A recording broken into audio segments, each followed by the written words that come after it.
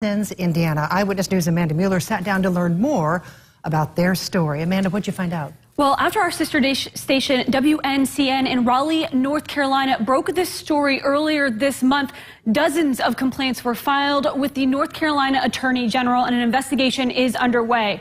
Now, one of those families is here in Indiana, in Vincennes. This woman says she paid a lot of money for a service dog for her son who has autism, and instead she got a dog who was not trained. He had a son with autism, and he had been in the business for about 13 years. Kayla Richter and her family were confident RyCon owner Mark Mathis could help them give a special companion to their son. Mark was looking at, intently looking at him, writing, keeping notes and saying, oh, this is what's going to work for him. But soon it became clear something was very wrong. I hadn't heard from them for a month. Finally called Mark and was like, hey, what's going on? He's like, oh, I'm sending emails out. Well, that email was saying that they were closing. Kayla and her family rushed to North Carolina to pick up Grover. They were just found in very poor conditions, very underweight, like I said, very timid. What they found was far from what they paid for. A lot of the dogs, even Grover, they weren't even housebroken when we got him.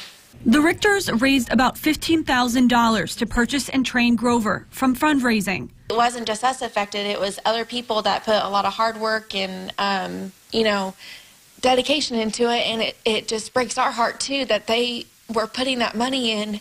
They now are facing the task of retraining Grover. Now we're going to Terre Haute once a week and getting some training, and then basically every day we have to cut out time along with everything else to make sure that he's doing what he's supposed to do. Despite the heartbreak and high price tag, the family is working to make Grover and Grayson a team. We're going about a different way. We're still going to get those results, but we just hate that it had to be that way.